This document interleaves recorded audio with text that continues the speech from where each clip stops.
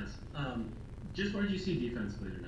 Obviously, they got into a pretty good rhythm there in the first half. What did you feel like you maybe were giving up too much of, or not doing quite well enough on the defensive end? No, obviously we didn't do a good job, and combination of they made a lot. They were hot, that was missing, and we didn't do a good enough job, stopping them and making it tougher for them. And that's why they were able to score 146 points. Was there something that stood out to you? Like, I know sometimes it's like, hey, there's too many open threes, but I know they were doing it from the mid-range too.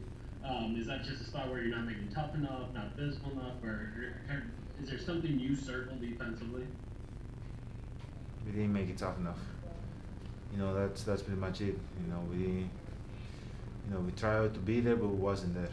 Obviously they made a lot of shots, they made threes, they made mean range. Pick and roll coverage was terrible.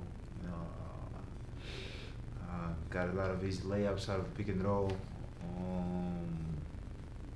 That's pretty much it. Is there anything when things aren't going right that you kind of feel like, hey, like this is how we can change it defensively? More effort. Bring more effort. Play with more joy defensively and offensively. Ben Steele. It's the last week of the regular season. It's been a weird season for a lot of reasons. How are you feeling mentally and physically heading into the stretch run here?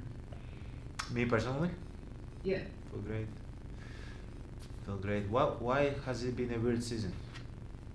Just with the testing and the no crowds and travel and everything. Yeah. No, I feel great. Team feels great. I'm in a good place. Gotta play better defensively. Keep creating good habits in the last 4 games. Get our rhythm going and we're in a good place. Zora.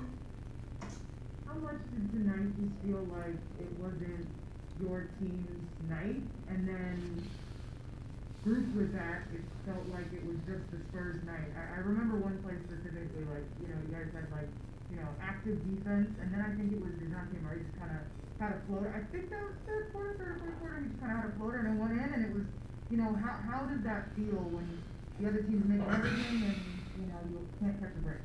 It deflates you. You try to, get back to the game.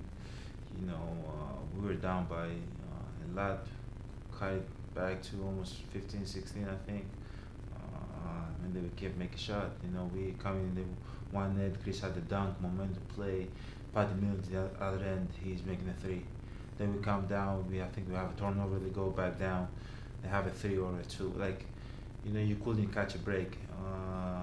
Obviously, we gotta, give them credit. They played great. They moved the ball. They knocked down shots. But we gotta do better. Gotta do better. And at the end of the day, sometimes you're not gonna get a break. You gotta figure out ways to, keep executing, keep getting over that hump, and staying together and finding ways to win the game. But yeah, they were knocking down shots. They were making layups. They were finding one another. They were enjoying the game. They played good, really good.